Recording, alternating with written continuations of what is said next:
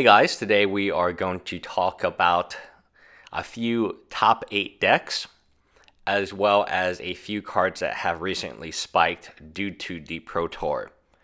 Now, the top 8 was comprised of decks that mostly are zombies. You do have Aetherwork Marvel as one of the top decks, and then the second top deck is zombies. So there is the white-black zombies. It's truly just a splash of white, and then there's a mono-black zombies. And what's good about these two zombie decks, they are incredibly cheap. The Aetherwork Marvel deck pretty much survived by substituting Emblem with her cousin, or I guess sister, right? And the Ceaseless Hunger. So it's a 1-to-1 substitution, which makes the deck viable again. There's also a single energy deck in the top 8. Also in the top 8, we see 4 Gideons, and that's interesting that the Gideons are not that many of them, and Gideon of Trials totally flopped. We don't see any copies of that in the top 8, I believe. So, price point, it's going to go down quite a bit. Lily will go down. None of the Planeswalkers are seeing play from Amonkhet. Amonkhet actually is only 10% of this meta, when it consists of 15% of the cards, so it's okay. It's not dominant though. Next, we will talk about Tamerwork Aetherworks Marvel. Teamer. Chandra Torch of Defiance is the Planeswalker choice in this deck. You do have lots of things that can generate energy because you will want to play your Aetherworks Marvel. And your finisher is the Ceaseless Hunger, and you have 4 copies of that. Very good deck. Plays just like every single other Aetherworks Marvel deck. Still very strong. They just made a simple replacement. It's a 1-to-1 replacement. Hey, they banned Emrakul. We'll just find the biggest, baddest creature that replaced it. And that's what happened. This deck does not really involve any new Amonkhet cards. If you take a look at the deck list, it's still just Aether Revolt and Kaladesh.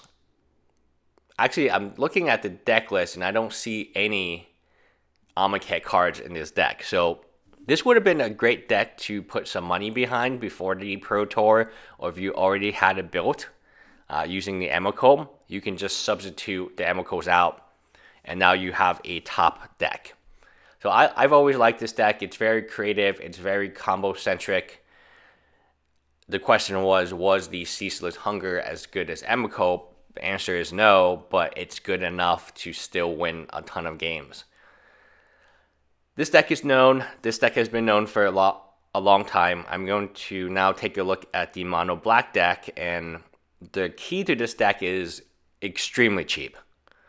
So we have Crypt Breaker, we have Dread Wanderer, which is a Amonkhet card, Metallic Mimic. These are all cards that we saw spike yesterday.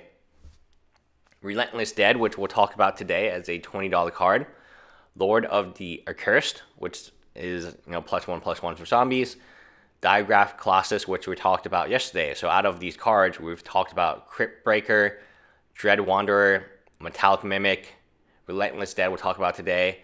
Digraph Colossus, they have all spiked up in price. And Dark Salvation is very, very good. We'll talk about that today as well. So in your sideboard, you do have free Liliana, the Last Hope. But for F&M purposes, you don't actually need it. You have Fatal Push, you only have 2 of those. You have Grasp of Darkness, which used to be a common. I believe it's an uncommon now. And free Liliana's Mastery, which we talked about yesterday. So all of these cards have already spiked, but the good news is they're like not oppressive spikes. They spiked from like 50 cents to $3. There was a time you could have honestly made this deck for probably less than $20, because your land base for the Mono Black version is very cheap as well. You have 22 Swamps and 2 Westvale Abbeys. But you honestly don't even need a Westvales.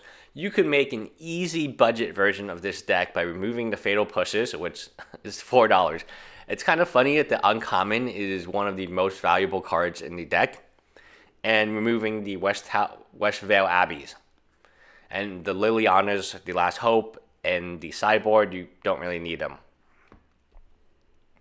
I did want to take some time to talk about, now we will also, because MTG stocks, we will also show the European price. There is a big price difference. I'm not sure why the price difference, or if it makes sense if someone lives in Europe to buy these cards and then ship them. The question is, will the card go down? And some of them will not. This is one of those cards that has trouble falling down after it spikes up. The reason is there will always be more Minotaurs. We are still looking for the epic Colossus Minotaur to play this card with. So it costs 1, free, you get put a Minotaur into play from your hand. Very good. It does have summoning sickness, but I believe, yeah, it looks like you can play this as instant speed. That's very, very good. You don't even need to tap it, so you could play this multiple times a turn.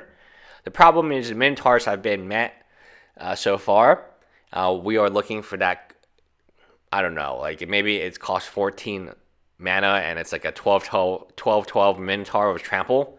Then this would be a good card. And this card will actually spike in a exponential way.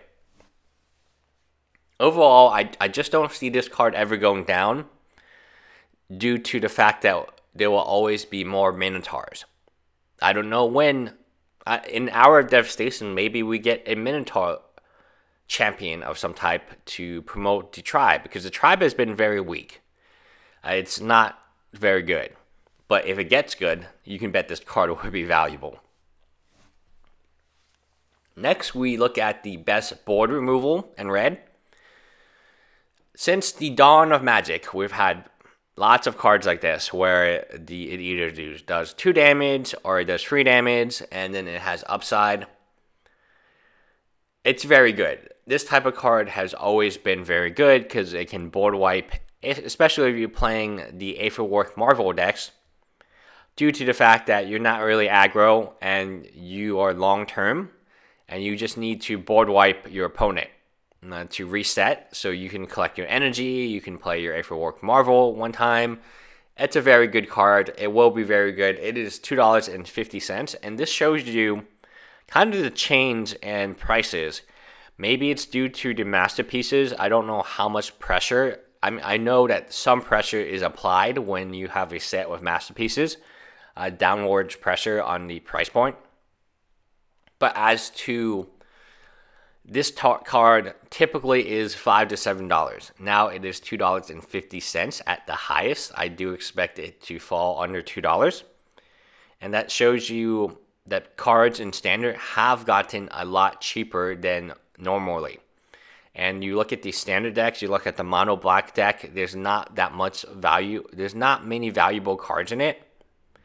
And some of the most valuable cards in any set are the lands. And the lands are decently priced, but not too much, right? You used to have the blue-red lands be more expensive than the rest, but since they banned the Saheeli combo, that's no longer true, and the lands are incredibly cheap right now. Next, we are going to talk about this card, which has finally hit over $20 again. Obviously, the mono black zombie deck and the white black zombie deck. I want to call it a black zombie deck with a splash of white. Have done extremely well. I didn't expect them. You know, what I expected to see was a 12 Gideon deck. But that deck is very weak. And the deck is weak to aggro because you can't just sit on your Gideons and hope that, oh, good. Because the zombies are going to come after you, and there's going to be a lot of them. They truly feel like a zombie deck. And most of the Beller zombies are not from the new Amonkhet set. Most of the Beller zombies are from Shadows of Innistrad, Eldritch Moon. So those boxes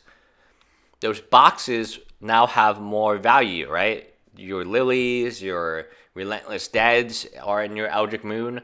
So luckily I have just fat packs and boxes of Eldritch Moon, which I got for really cheap because there was a time when Emrakul was banned and you were either going to pull Liliana of the Last Hope or not. Now you also have Relentless Dead as a nice $20 card. overall, like the entire set of the Eldritch Moon, Shadows of Innistrad, a lot of bulky cards are now no longer bulk. Like Crypt Breaker can make back the value of your pack. So let's talk about this one. It's probably the most drastic spike, being from, it looks like sub 15, maybe 15 to $30 pretty much overnight. And then your price is still 16, so it hasn't much changed. So I kind of wonder if it is possible, because this card is absolutely vital. I don't feel like it's going to go down that much. Maybe it goes down to 25, but you cannot play the top deck in Standard, which has 4 copies in the top 8. I believe it's 4 copies of Aetherwork Marvels, 2 and 3 copies of a variant of zombies, either mono black or mono black with a white splash, and then 1 copy of black green energy. This is a good card. This card is a ample replacement for Emrakul. It does exactly what you need it to do when you need to do it, and it's big and bad, and it's just going to kill your opponent. So I love the card, and I love the fact that you can still play the deck. You just have to change out 1 card. Yes, the card is now super expensive, and yes, the card was always going to be good, in EDH or otherwise. The card was never going to be bad.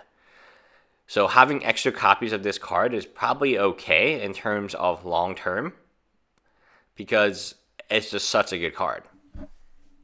And lastly, we're going to talk about Eldritch Moon bulk, Eldritch Moon and Shadow over Innistrad. A lot of these cards, these zombie cards that you need to make your mono black deck, even the land of Westvale Abbeys, they are found in Shadows over Innistrad / Eldritch Moon, and the prices have really done well.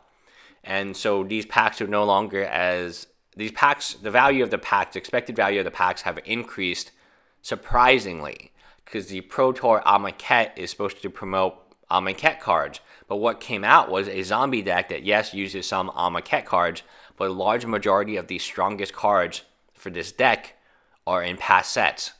So overall, I do like where Standard is going. The zombie decks should be very fun to play with, and at least it's not 4 Gideons or a 12 Gideon deck. Gideon or Trials was an epic fail. Liliana, the new one, was also not seen anywhere in play. And even Gideon Ally Zendikar only had 4 copies in the top 8. There are more copies of Chandra than there are of Gideon. Now that tells you what type of deck people are playing, and that depends on that. But overall, it's very fascinating how the meta is shifting, and if you can get the zombie decks now, I just feel like they will be very fun to play with, and you at least have until Hour Devastation. And Hour Devastation, I don't believe is going to shift and make those decks weaker. If anything, we will have more zombies, right? And then the deck will be even stronger. But, so, leave me a comment below. Let me know what you guys think about this. Bye, guys.